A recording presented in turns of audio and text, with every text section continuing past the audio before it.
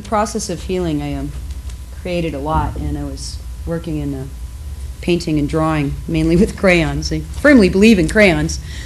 They're good for an artist to use once in a while. And as I was putting my manuscript together, I came across a drawing I had done, and this poem was on it. It's from 1994. It's not just a dream, or pieces of shattered glass, or fantasies I thought were real. It's not just shadows translated to black and white. The spaces between open up, expand inside.